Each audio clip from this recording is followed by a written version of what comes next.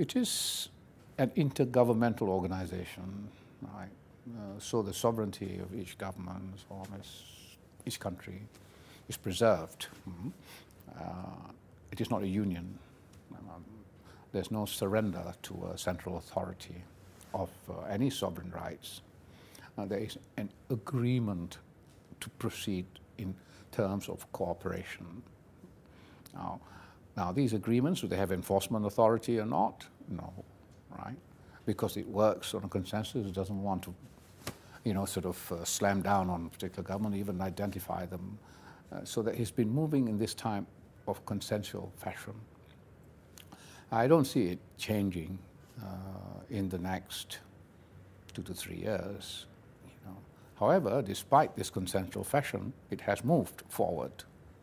So just imagine if there was some, hey, one morning somebody says, we want to surrender and have a certain centralized authority to do certain things, it will move even faster. But short of that, what's the most important thing to do right now is to ensure that the ASEAN Secretariat becomes more effective as an engine that drives the ASEAN leaders to move faster, to fill some of the gaps faster, to get certain agreements faster.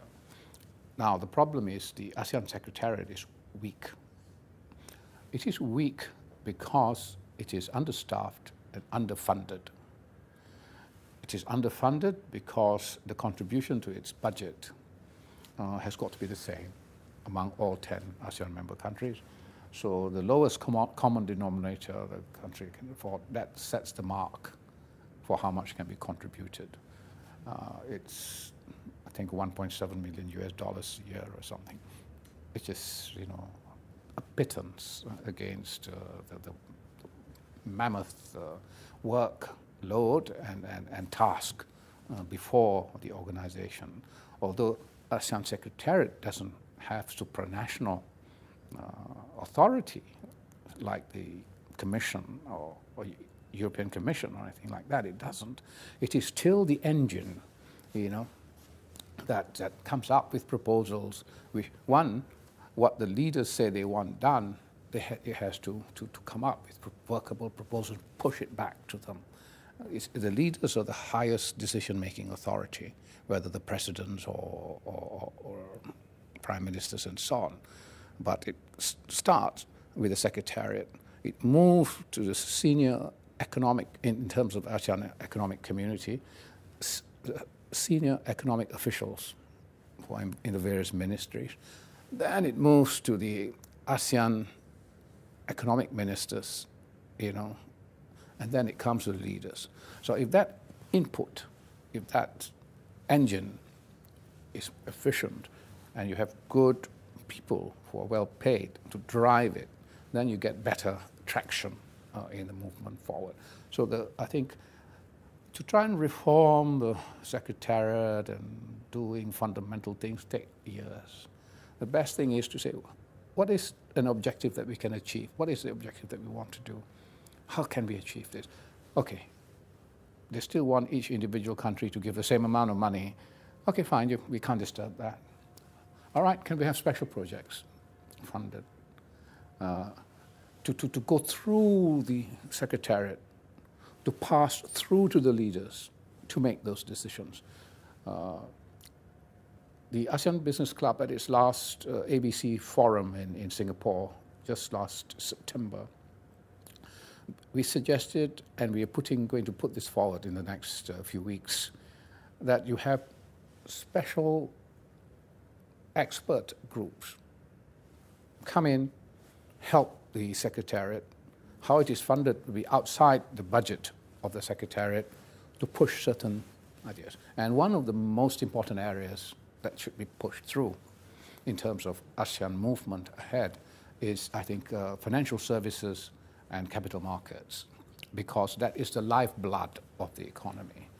That's the lifeblood. And if you have better integration of financial services industry, banks, and of the capital markets, talking here about stock exchanges and bond market, then many of the objectives of the real economy can progress. You take infrastructure, which is the need, enormous need in every country, particularly ASEAN countries. Some studies have shown that it needs something like 2.4 trillion US dollars worth of infrastructure investment, I think in the next 15 years up to 2030. You're talking maybe about 60, 70 billion US dollars infrastructure investment. How are we going to get that money from? How are you going to generate the savings that exist, within the ASEAN region, outside the ASEAN region, and how are you going to pool these savings into infrastructure projects, either through debt finance or through equity finance? Where is the liquidity in the ASEAN markets to attract this? And people talk about governance, in ASEAN countries, transparency, accounting standards, and so on and so forth. So there's a lot of work to be done. So you want to integrate markets. You have level up the standards, to bring about this attraction. I have a particular romantic notion, not romantic notion, a particular idea which I am very, which will not solve all the infrastructure problems, but could help in raising, infrastructure finance, or what I call infrastructure project listing, without track record. But you would not want to list an infrastructure project without track record on, I don't mean, to criticize, on the Cambodian Stock Exchange, let's say, right? Whereas you might think to do it both in terms of issuer and investor, let's say on the Singapore Stock Exchange, which is more liquid, which is larger, and so on. So if you can have, there are two things that are going in terms of integration of capital markets. There's something called the ASEAN Capital Market Forum. So where all the regulators meet and say, how do we integrate our markets? How do we have common trading, common trading platform, common settlement platform, etc. And then they identify what are the differences in the levels of disclosure, accounting standards, enforcement capability, regulatory structure, etc. Now, you sit down like that, you discuss these things, you do make some progress, but you make very small progress. Because when I tell you your accounting standards are too poor, old chap, you must, bring it up, you're not going to like it, really.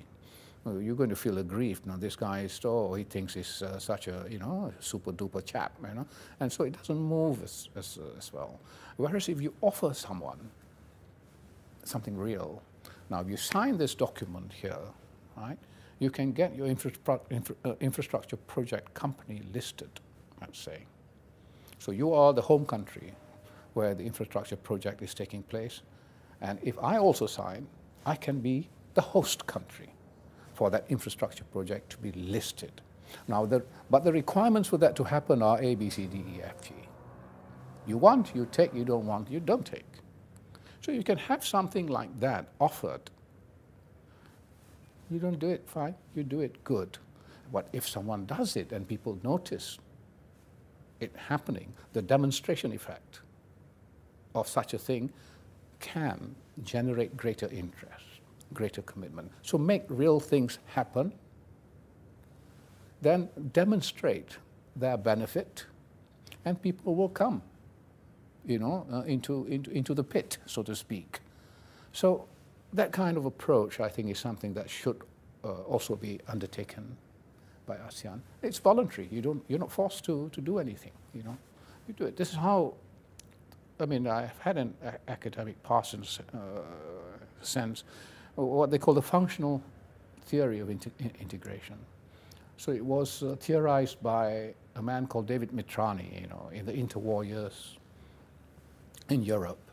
And it is based purely on functional benefit. That's how the postal union, telegraphic union, and so on came about. Everyone had an interest in having commonalities to ensure certain good things happen, between them. So there's these kind of things that ASEAN should also be, looking at. Having great big blueprints, good.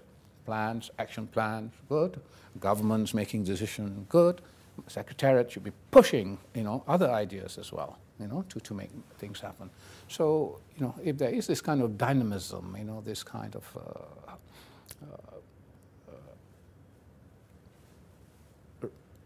of reactions, this kind of interactions, and we can move it even further and faster.